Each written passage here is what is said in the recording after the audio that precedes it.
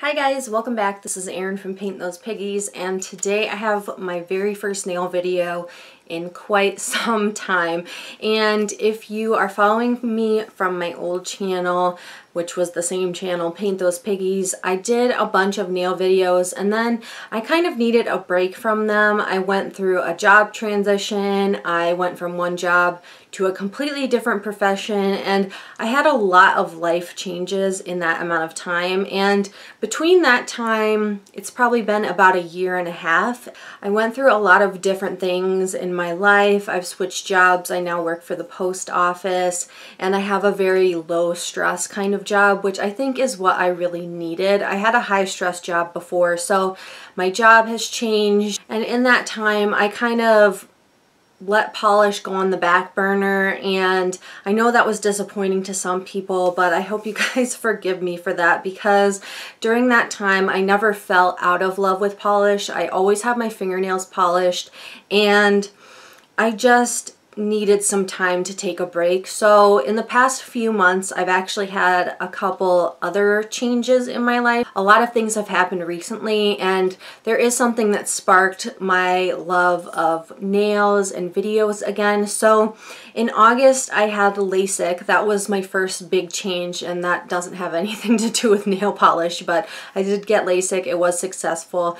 And the second thing actually happened yesterday, which was September 18th, Monday.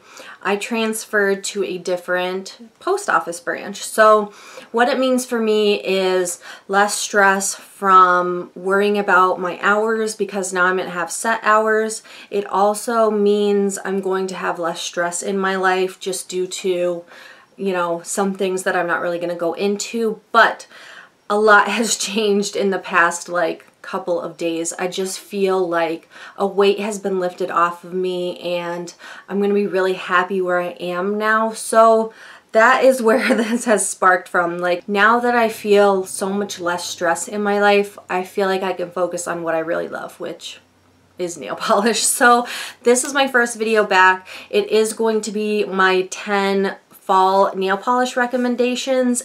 I have a notebook filled with nail ideas of videos that I want to do. I've already set aside my top 10 Zoyas. I actually was ready to go to bed last night, and then I just started grabbing Zoyas off my wall shelves. So that will probably be the next video that goes up. I know everybody wants to see my nail polish collection. I did de-stash maybe like 800 nail polishes, so my collection is much smaller. I don't know why I did it. I just wasn't using so many nail polishes, and so I actually had one person buy all of them. I still have more to de-stash, but at this point I'm going through them like, no, I'm going to take this one back, I'm going to take this one back, I like this one, I'm going to take it back. So not as strict as I was before, but my nail polish collection is a lot smaller. So I wanted to go into my top 10 fall recommendations, even though it is 90 degrees here this week, but we're going to ignore that. I'm actually wearing like a really dark polish because I don't care about polish rules. This, in case you're wondering, is OPI's I Carol About You. It is a winter holiday collection polish, but I wanted something purple and something metallic, so I went for this. So let's get right into the video. I know that was a super long intro, but I just wanted to explain things. So let's get to the polish. So I'm just going to go in random order, and to be honest, a lot of these are OPI. If you followed me before, I did have a blog and I did have a polish channel. I am an OPI lover. Like, it is the first brand of high-end nail polish, well, you know, more mainstream, like not drugstore polish that I ever was gifted, really. And I had about like 4 or 5 OPIs that my mom gave me for Christmas, and I just clung onto those. I might actually do a video on like how my polish addiction started with those polishes and feature those if you guys want to see that. But you'll notice a lot of these are OPI. Most of my collection's OPI, so I can't apologize. OPI is my, you know, OPI is my brand. So the first one is a relatively new polish.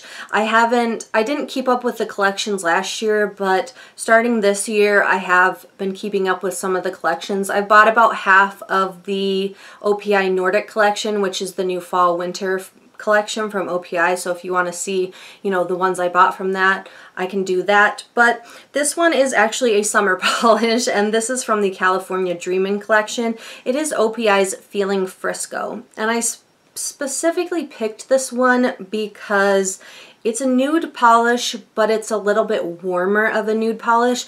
I'll insert swatches of all these polishes, but I love nude nails for any time of the season, but I picked a warmer nude just because autumn reminds me of, you know, warmer, like warm colors, warm leaves, and this one leans nude. It's pretty light, but it has a good formula for a nude. So it's 2 coats, really easy to apply, and I just picked it for the kind of more warmer undertones in it. So that again is OPI's Feeling Frisco. Next up is like a hardcore OPI classic for me. This bottle has gotten a lot of use, and this is OPI's Peace and Love and OPI, and I think it's one of their coolest polishes. I wear it all the time, you know, for different reasons, but it's really like kind of more of a medium, I guess I would describe it as like a medium gray, purple, teal, like multi-chrome polish, and it kind of looks gray in the bottle right now, but it does shift to different colors. Actually, behind me it looks green right now, but I just think this is like the quintessential oil slick polish, and I think it looks so cool. Everybody, see, in this job, I work with customers all the time since I'm up at the front, and everybody always wants to know what nail polish I'm wearing. And so this polish gets a lot of comments from people because they can't understand like the shifting colors and they've never seen it before. But this polish, I wear it all the time. I love it so much. And that is OPI's Peace and Love and OPI. It's good on 2 coats, easy formula. Now next up is not a polish for everyone, and I'm very well aware of that fact. I've only recently been getting into oranges. I've liked a few oranges before, but once I realized that I have a warmer kind of neutral undertone to my skin is when I really started getting into warmer polishes. And this one I actually was going to destash, but then I kept thinking about it in my mind, and so I grabbed it back. And this is OPI's A Roll in the Hague.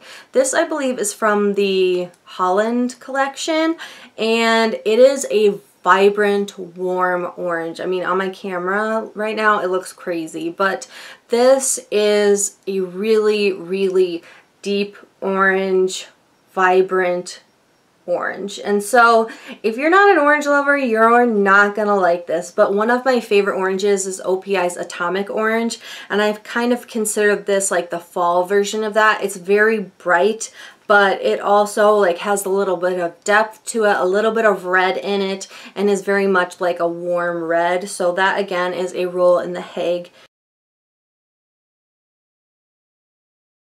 And I'm just obsessed with these oranges right now. There were a couple in the California Dreamin' collection. Love those too. Next, to mix it up, we'll throw in an Essie, because you're like, are these all OPIs? Most of them are. This one really is a classic for me. This is Essie's Penny Talk. I've had this one forever and I've used it a bunch, but this is really like a metallic rose gold polish, and it is a little bit streaky, so if you don't like brush strokes on your nails, you won't love this polish. But this is such a good metallic polish. It never has gone out of style from when it came out. I don't remember how old this is, but it's at least a few years old. You can actually see the line where I have used it down to, which is that's a lot for me considering how many nail polishes I have. But Essie's Penny Talk is a really good one. It's also really good for nail art. If you're into stamping, it stamps really well, and it also dries pretty quickly, so that's also a good feature of Penny Talk. Next up, we'll do some greens, because I just find fall is the perfect time to wear like deeper greens, hunter greens. I'm going to start with one that I've talked about before. It was limited edition, but it's one of my top 10 OPI polishes because I think it's really cool. And it's like, if there was a polish for fall, I think of this polish, and this is OPI's Green on the Runway. It is from the OPI Coca-Cola collection, but this polish is so unique.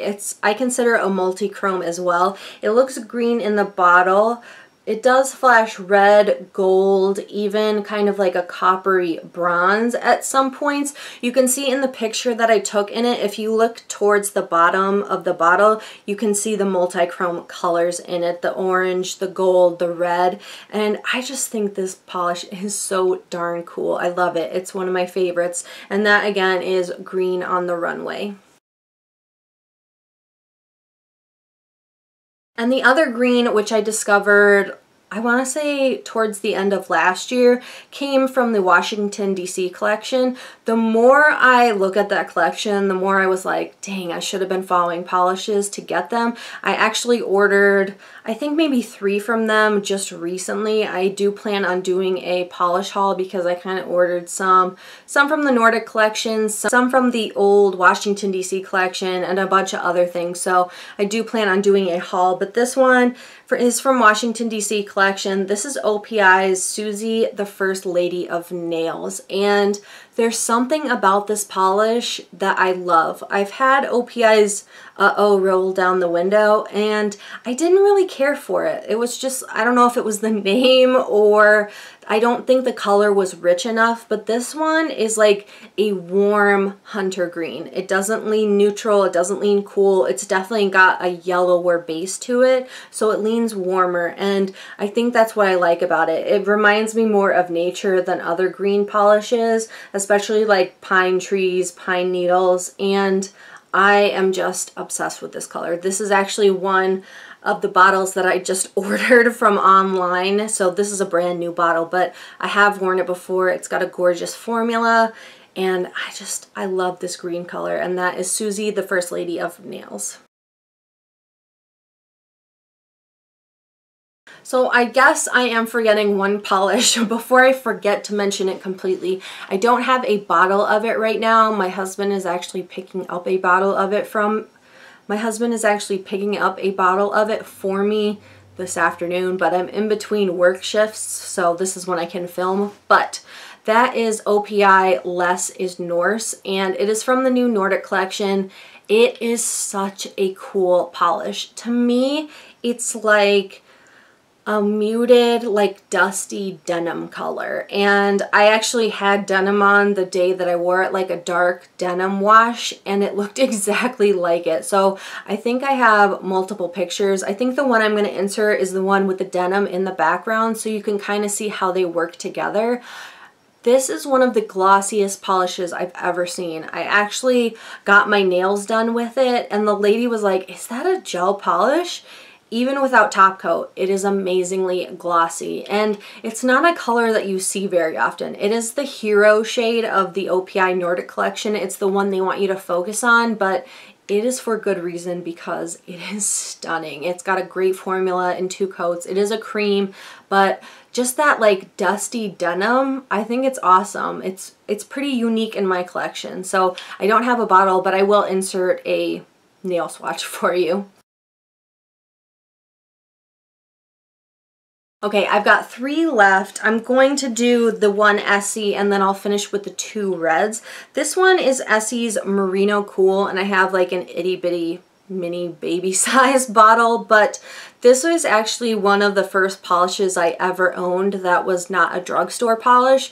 I had a few OPIs that I was gifted, and then for some reason I ended up with a mini set of the polishes in this collection, and I believe they were Little Brown Dress, So Psyched, Angora Cardi, and Merino Cool. And I still have all those polishes. I love all those polishes. I need to look into getting a full-size bottle of this because this is about, I don't know, 1/3 of the way used up. But Merino Cool is really like an interesting polish. I consider it a gray, but it also has a touch of like taupe and purple in it. It's one of those colors that's kind of hard to describe because it probably looks different to most people. Like on camera right now it looks more purple to me, but when I wear it on my nails it looks kind of like a gray taupe. But you can definitely tell there are other different colors in the base of this polish. It is a cream. It applies in 2 coats. It's fantastic, even in this mini bottle formula, but I just love it. It's actually pretty sentimental to me because I wore this polish in our engagement photos, and I didn't realize it at the time, but later I look back and think, yeah, this was one of the only polishes that I had. So I wore this.